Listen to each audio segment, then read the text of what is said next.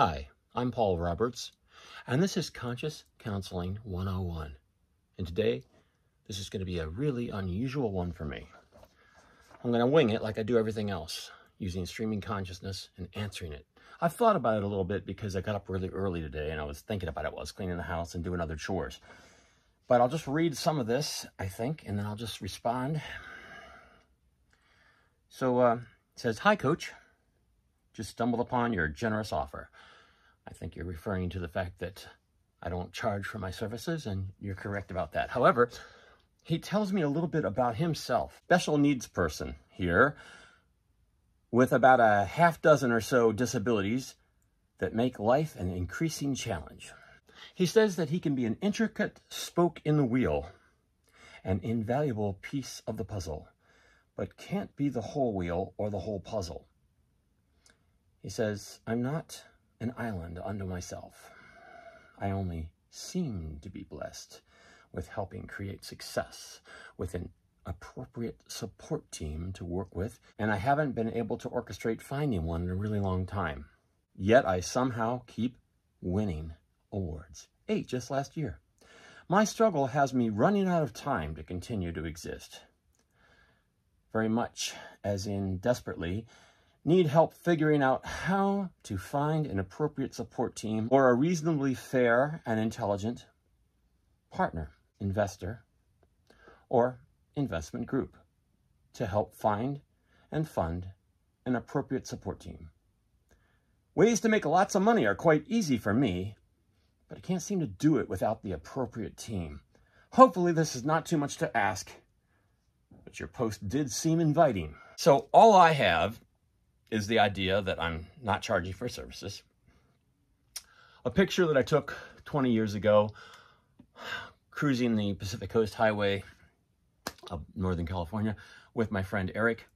I said, "Stop the car. Look at that perfect image. Let me get out and take a picture of that. Light beams coming through the sky." Conscious counseling. Okay, where do I start?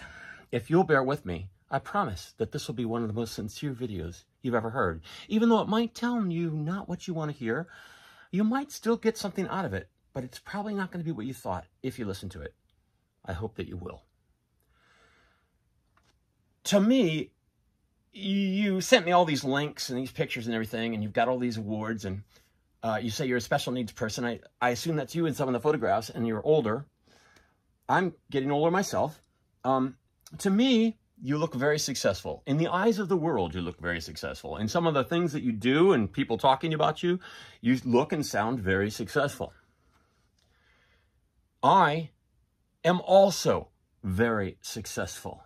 However, the type of success that you have, I assume, I don't know that much about you, I haven't really researched you or anything, and the type of success I have are two completely different things.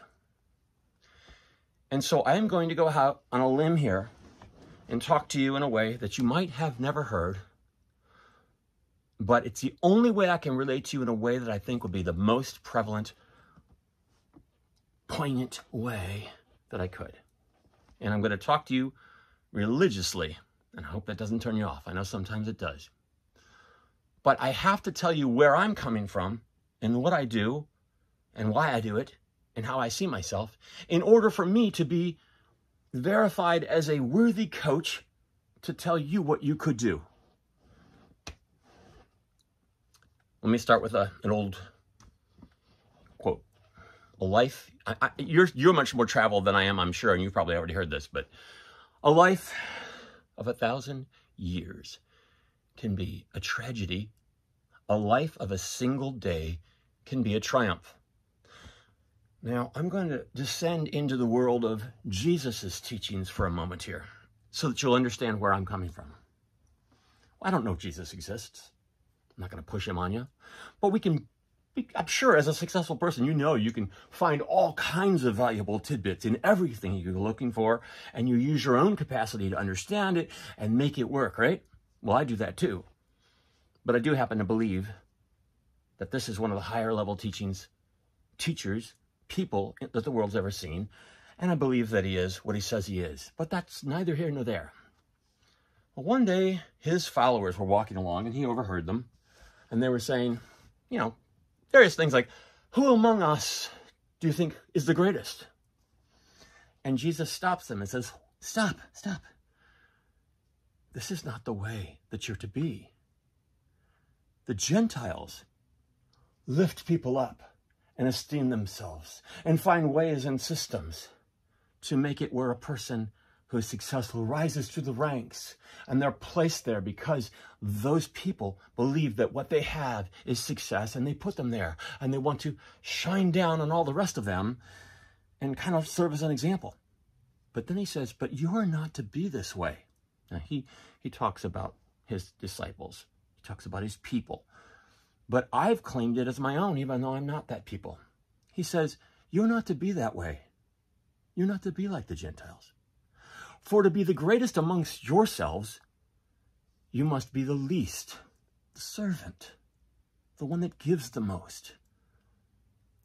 I am trying very hard to be successful, but not in the same ways that you have done. Now, I don't know what your motives are, and I don't know what your path and background is, but I am virtually nothing. And I'm trying every day to become more nothing.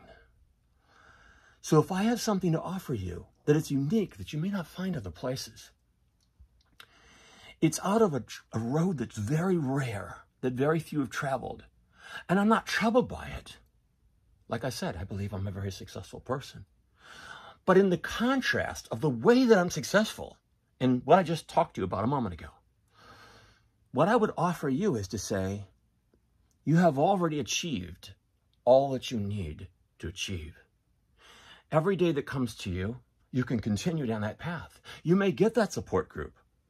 I can't offer it to you unless you see what I'm saying as a support group. And maybe you will, who knows? Anything's possible. What you have to realize is that if you continue down the road, you will accumulate more accolades, more awards, more money, more wealth.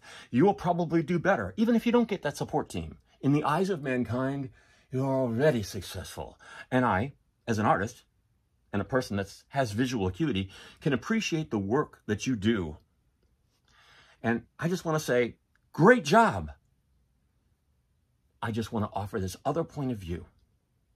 Now, let's say you do well. Or let's say you say, hey, Paul, I've never heard anybody like you talk like that. I want to make you a part of my team. I'm not looking for money. I do want my content and my rare road to mean something to somebody one day. And I do think that one day something might dawn on someone else that has the ability to allow me to help and be more effective than I may be. But I have to be very, very cautious and not use that in a way that would corrupt the very thing that I'm trying to do in the first place. The best example I can think of is Louis Armstrong. Everybody knows Louis Armstrong. He's one of the greatest musicians, greatest jazz musicians ever. And do you know what he said when he was offered managerial, team, skills, whatever? He said, just pay me $1,000 a week. Just keep us working. That's all I want, is to share my music and to make sure I have the money I need. You keep anything else you make. I would want to aspire to that if you saw me as helpful in any way, shape, or form. Also, another person that I aspire to is the priest in Les Miserables. And Jean Valjean. But the priest took and offered, when he was stolen from first, the candlesticks. But when he was returned back and he saw that he was going to be thrust in, Jean Valjean was going to be thrust back into the prison camp that he was and whatever, he said, he didn't take those. I gave them to him. And after the police had left, he said, with these, I gave you another chance to show that everybody in the world isn't about money and success, to show that there's another way to have success. Go and live that out. And so the priest, and even Jean Valjean, by example that he learned from that priest, is my example, other than the one I gave you that you maybe could relate to, Louis Armstrong. So what I would say to you is, be glad of what you have. Be glad of who you've touched. do everything every day so that you're not thinking of a grander picture, but you're more valuing what you already have and asking yourself, is there anything you can tweak, not to get better or bigger? Is there anything you can tweak to give part of this message that I'm giving you now to your viewers if they're not already receiving it? I like I say, I don't know. Don't take me wrong. That would be where I'd put your energies. That would be my coaching. That's not what you want to hear. But that's the most valuable thing in the world. That's the most successful thing in the world, to be a true servant.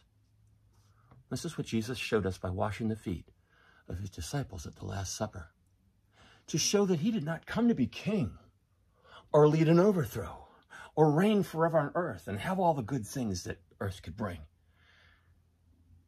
His mother rode on a donkey to the place where he was born. He rode on a donkey before he came into Jerusalem.